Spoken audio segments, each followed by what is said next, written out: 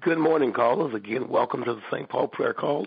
As always, we thank you for joining us on Tuesday morning as we share this time together.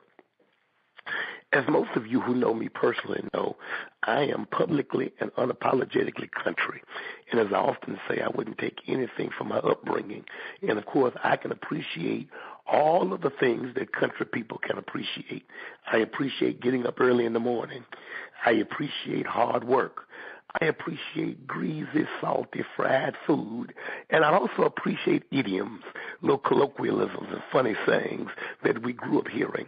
One of those immediately comes to mind this morning, and that is, I used to often hear my grandmother tell me, "Boy, you blind as a bat."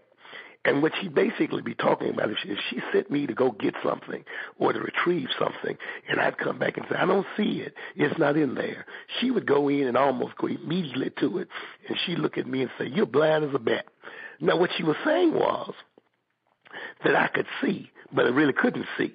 Now, that statement, I guess, originated around maybe 1500, based on the fact that most people thought blind bats could not see because of their erratic flight pattern. But interestingly enough, we've since discovered that they have this navigation system based on sonar called echolocation. But again, all of that's another story for another time. But the point I'm making is bats can see, just in certain situations, especially during the day, they can't see well. Well, I'm convinced that many times Christians are guilty of the same thing. We can see, but we don't see well. When it comes to what God is doing for us, sometimes we're just as blind as a bat. There's a story recorded in Scripture concerning Elijah and his servants. Some of you all may be familiar with it.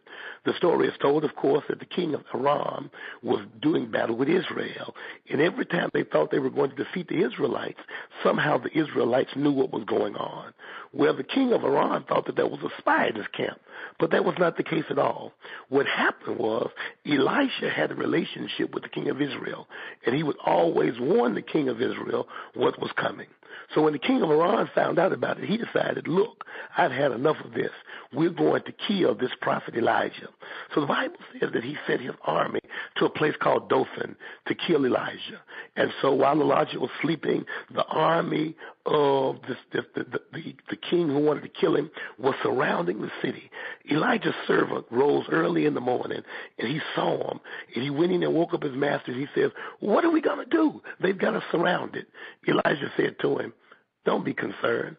Those who are with us outnumber those who are against us." Well, here's the problem.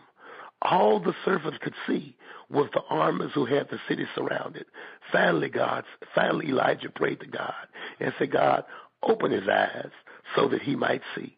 When God opened his eyes, all of a sudden what he discovered was what he saw was correct.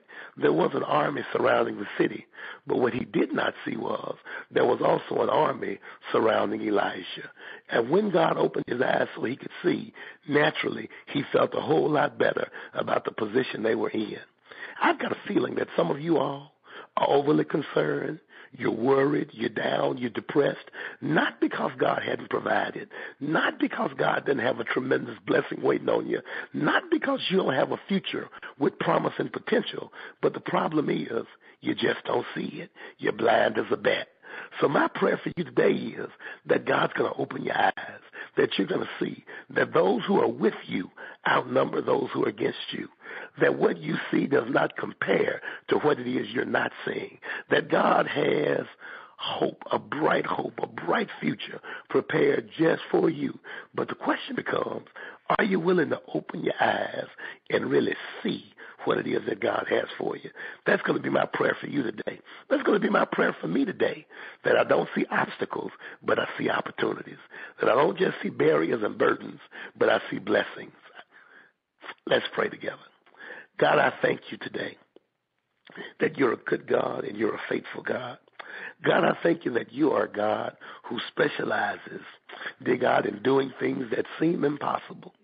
But God, so often we miss out on the beauty of your creation. We miss out on the abundant blessings that await us.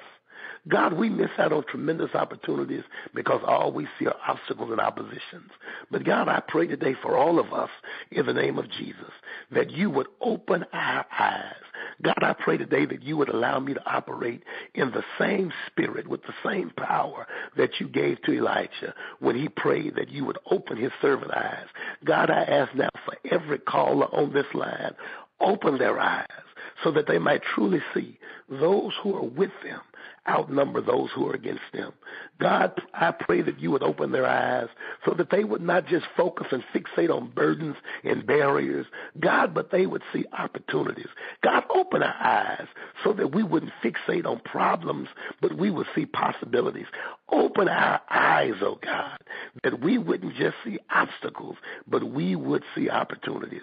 God, I thank you in advance for what we're beginning to see. Now, God, if you choose to give us 2020 vision instantly, we'll bless your name. But God, even if it's a progressive process, even if, dear God, we come to a place where today looks a little bit better than yesterday, and the next day looks a little bit better than the day before, we will still shout over progressive vision. God, all we ask is whether you do it instantly or you do it over time, open our eyes that we might not only see, but we would be able to both comprehend and fully appreciate all it is that you have done for us. God, we love you, we thank you, and we are excited about some of the things we're going to start to see today. God, I thank you for the increase we're going to see today. I thank you for the opportunities we're going to see today. I thank you, dear God, for the promotions we're going to see today. I thank you for the healing that we see today. I thank you for the deliverance that we see today. I thank you for the peace that we see today. I thank you for the joy that we see today. God, I thank you in advance for all the things that you're going to show us on today. God, we love you, and we can't hardly wait to pray to you again later on today just to tell you thank you for all of the great and wonderful things that you've shown us. It's in the name of Christ that we declare it is so. It's the name of Christ that we speak it is done. It's in the name of Christ that we say 2020 vision is just around the corner. It's in Jesus' name that we pray. Amen. Now watch this, you all, before I go. I got to tell you the rest of the story. As I often say when I'm preaching on Sunday, here comes the shout. After Elijah prayed and asked God to open his servant's eyes, and his servant saw all of the help that he had, then Elijah prayed again and said, God, for these folks who've come to kill me, blind them so that they won't be able to see us. Here's where it gets interesting. God strikes them blind, but then he says to them, Elijah says to the enemy who's blind, you came looking for the wrong person. You're in the wrong place. Now follow me. Now, if you're like me, you're probably thinking to yourself, well, if God struck them blind, how in the world could they follow them? Well, that's for us to figure out and talk to God about when we get to heaven. But it doesn't change the fact that the story does say that God struck them blind and they followed Elijah. Here comes the shout. Whenever we're surrounded by enemies, whenever we're dealing with difficulties, whenever we've got pressure and problems, if we will let God handle it and not try to handle it ourselves, the things that came to kill us and destroy us, God will make those things follow us.